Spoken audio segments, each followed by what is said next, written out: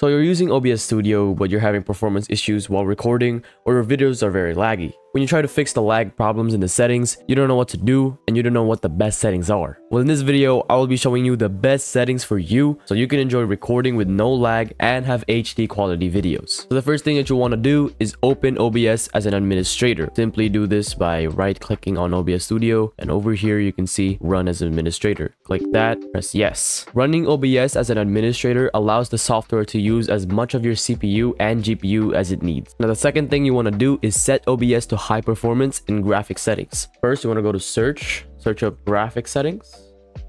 Press this, and it should look a little something like this. Set this to desktop app, go to browse, and look for OBS 64. Click on OBS 64 and press add. Now, if you can't find OBS 64 there, all you have to do is right click on OBS and go to open file location, and you should find that OBS is in this location. I have mine in my C drive, program files, OBS Studio, bin, and 64-bit, and I'll find OBS 64 here. Now that you've added OBS 64 or OBS Studio, you want to click on it, go to options, and set it to high performance. Press save. The next step is go to OBS settings. First thing you want to do is obviously open OBS as an administrator, like I said, and then you want to go to settings. Go to the video tab, and in this tab, you want to set base resolution and output resolution to 1080p or 720p. If you're experiencing performance issues at 1080p, set it to 720p. If you're still experiencing performance issues at 720p, set it to a lower resolution like 480p. In FPS value, set it to 60 or 30. FPS or frames per second determines how smooth the video is. The higher, the smoother. Here's a video taken at 60 frames per second and a video taken at 24 frames per second. 60 frames per second is recommended, but if you're experiencing performance issues at 60 frames per second, lower it to 30. It is not recommended to go lower than 30 as it will be very choppy. The next thing you want to do is go to output. Here you want to set output mode to advanced. Go to recording. Scroll down and find recording format. You want to set this to .mp4 or .mkv. Next, you want to set the video encoder to x264 or your graphics card if you have one. For example, I have a graphics card, so this is my graphics card here, and I will choose this. But if you do not have one, choose x264 as this is just your CPU. You want to turn off rescale output and automatic file splitting. Next, you go to encoder settings. For x264, set rate control to CRF. Set the CRF to a number between 16 to 25. A good middle point would be 20. Now, of course, the higher the number, the less performance issues, but less quality. So for example, 20 is a good middle point. That's not too much lag, but not the best quality as well. If you're still experiencing issues at 20, go to 21. If you still are, go to 22. But if you were not experiencing issues at 20 and you want better quality, go to 19 and lower, but do not go lower than 16 and do not go over 25. It is not recommended. Next, you want to set the CPU usage preset to very fast. The faster, the less performance issues, but less quality. Any setting slower than fast is not recommended. If you're still experiencing issues at very fast, go to super fast, and then go to ultra fast if you're still experiencing issues at super fast. If you're not experiencing any issues with very fast, go to faster. If you're still not, go to fast, but that's about it. Do not go lower than that. Again, the faster, the less performance issues, but less quality as well. So that's about it for x264. Let's go to our graphics card. Mine is this one. Go to encoder settings. At rate control, set this to